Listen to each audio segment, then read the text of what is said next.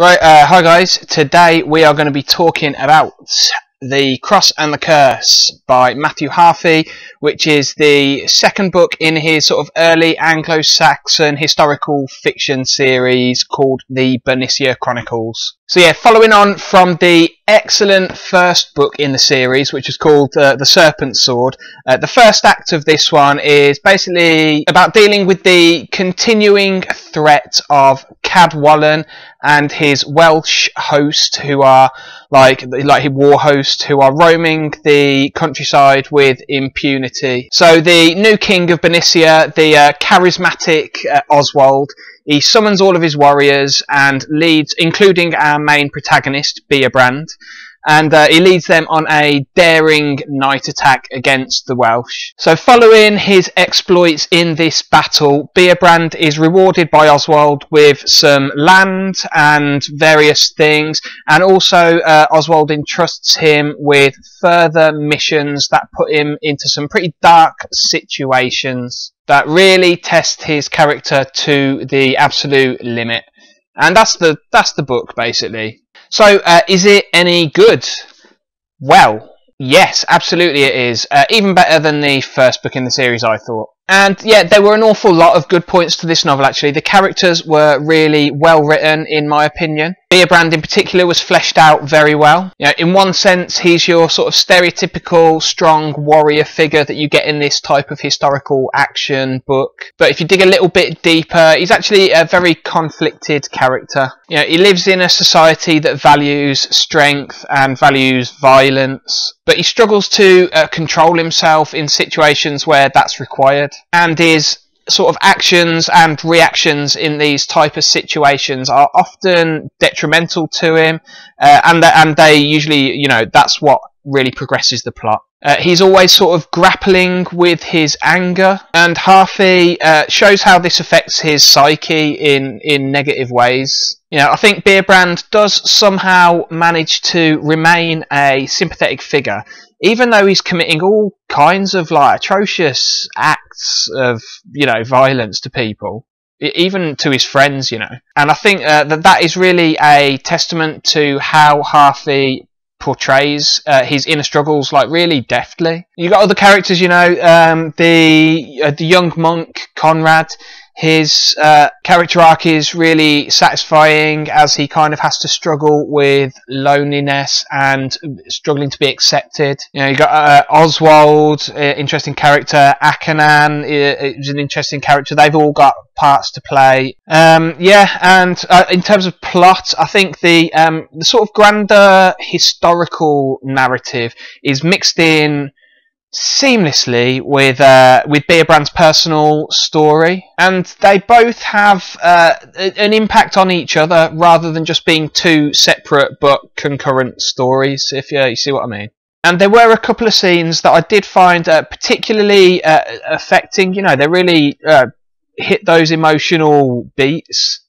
But before I go into them, spoiler warning for the next couple of sentences. So yeah, I mean, I thought there was tons of emotional impact when Beobrand's wife Sunniva dies, and the effect that has on Beobrand is pretty stark.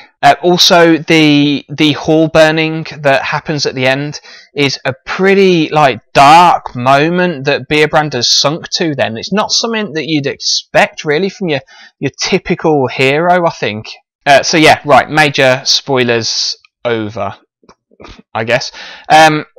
But yeah, I thought the dark tone that Harffy had in the first novel is carried over into this one really well. And as I said in my review of the first book, I think that's a good representation of the brutality and the lawlessness of this time period, you know, this historical period. And I also thought that some of the minor complaints that I did have about the first novel, particularly with regards to the writing style, I thought they were addressed in this one. You know, there's much less telling as opposed to showing, you know, by which I mean that like character elements and plot points are shown through action and dialogue rather than just being, you know, directly told to the reader through description. But I also thought that the descriptive sections, you know, when you're describing setting or whatever, were much improved as well. You know, it definitely seems like Harffy is maturing as a writer in this second book in the series. You know, I particularly enjoyed some of the sort of euphemistic language that he uses for various things. For example, there's one point where he calls blood slaughtered Jew. There's another point where he calls death sword sleep, and I think this is very reminiscent of the type of phrasing that you would find in something like Beowulf, you know, an Anglo-Saxon poem.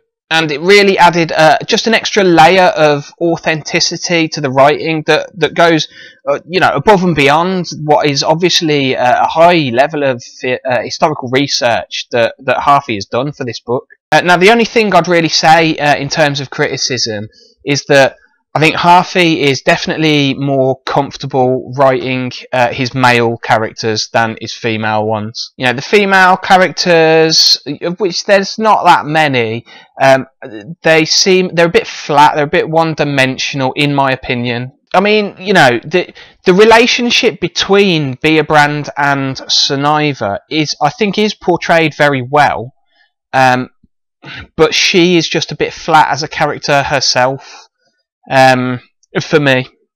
But yeah, anyway, that's my only gripe really with it, and certainly some of the gripes that I had from the last book, which were only minor anyway, have definitely been dealt with in this one, and overall I very much enjoyed this. I sort of think this was a really excellent read. So yeah, The Cross and the Curse by Matthew Harffy, second book in the Bernicia Chronicles series. I think anyone who likes The Last Kingdom will certainly like this, you know, Bernard Cornwell's Last Kingdom series, or anyone who just likes, you know, good historical adventure, anyone who's interested in the Anglo-Saxon time period, I think will certainly enjoy it. And for me, I am very happy to have discovered and carried on with this series now. I'm definitely going to be reading the third book in this series very soon. So yeah, I'll put up a review of that when I've got round to it. Yeah, highly recommended stuff. Goodbye.